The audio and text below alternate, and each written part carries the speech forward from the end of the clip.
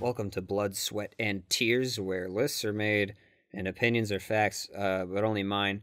I'm your host, Jojo Mercer, and today we will be ranking the ways that you can prepare eggs based on how likely it would be that I'd prepare them in a survival situation, stranded on a desert island, middle of the woods type beat. So, with further ado, let's get started. That ado being a word from our sponsor today, water. Segue. You ever got that dry, crusty feeling in your throat before? Yeah, me too. It's actually called being thirsty. I don't know if you knew that. And being thirsty for extended periods of time can have detrimental effects on your health, like dying. So the people over at HydroCorp have been nice enough to develop a substance that cures this. It's called water. It actually cures your thirstiness in just a few seconds. And if you use my promo code BINKUS at checkout, you get 30% off. So be sure to go grab some water. Water, drink it up.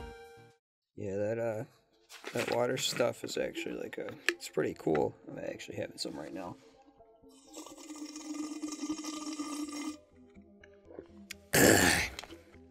Yeah, so it's pretty good, and you don't die. Well, anyway, let's get right into the list. Omelets. They're not very practical, but they are delicious, depending on, what kind of supplies you have. But just like a regular omelet without any filling, kind of trash, not really worth going through the effort. I give that about a B tier, just because it's delicious. Now we got hard-boiled eggs. Hard-boiled eggs are actually very bad, and they're a little hard to cook. And you need really specific supplies to cook them. You need a pot to boil water in, and then when you get there, you get a hard-boiled egg. So if you don't have any salt, you're kind of screwed. Kind of bad, D tier.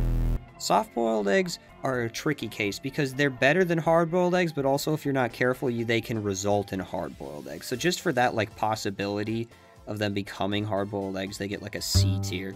Next we got deviled eggs. Deviled eggs are, hot take, awful and very hard to make in a actual survival situation. Just really terrible option all around. F tier, straight to the shadow zone. Very bad. Powdered eggs is something you would actually maybe have in a survival situation, or if you're going camping or something, because it's like dehydrated eggs. You just toss some freaking boiled water in there, scramble up the bag, you got yourself some eggs that taste like absolute garbage. I don't know why you would ever choose to eat these outside of necessity. So, just based on survivability alone, C tier. Now, scrambled. Ooh, scrambled. Now, that's just a really great baseline. They're easy to make, and they taste pretty good. Just really solid option. A tier. Sunny side up eggs are a little tricky to make, but, not super hard. But in a survival situation, the effort just kind of isn't worth it. So, they taste pretty good. So, B tier. And over easy is just sunny side up, but a little harder. So it moves them down to C tier. Boiled in a bag. Now, people sleep on boiled in a bag. If you have Ziploc bags, a pot to boil water, you just dump the eggs inside of the bag. You leave them for freaking 10-20 minutes. You got yourself some easy eggs. Easy game. Probably another solid A tier if you have the supplies. Poached eggs, it's just you're making a hard-boiled egg, but the hard way. I don't know why you would ever go for poached eggs. They're not great. They're not worth it. You could get the same effect with a sunny side up and just cut the egg whites off. I don't know why you would choose this over most of the other options here. So this is E tier.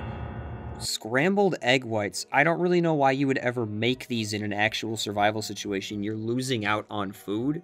And really, I don't know why you would make these if you didn't have, a picky 5-year-old with you. So, D tier, E tier. We'll say E tier. Raw eggs. Now, let me tell you something about raw eggs. People sleep on them so hard. Looking at it objectively, it's the easiest thing to make on this entire list, because you don't even have to make it. You just crack that fricker open, down it, guzzle it like a glizzy, drink it like you're drinking your morning pot of coffee. Heck, if you're boiling water, why use that on a stupid hard-boiled egg? Make coffee. Have it with your egg. Just drink the egg, drink the coffee, and you're set. You get all the protein, you hardly taste it. Survivability is off the charts already. And you don't even need a freaking campfire. You don't need a pot. You don't need anything. You just crack it open, eat it, you're done. Easily the best option on this list. Easiest S tier of my life. So, yeah. That's about it for today's list. Please argue about it in the comments. I encourage it. If you have any incorrect opinions, please tweet them at me. Just kidding, I don't have a Twitter. I don't hate myself. Those are your tears. Go cry about it.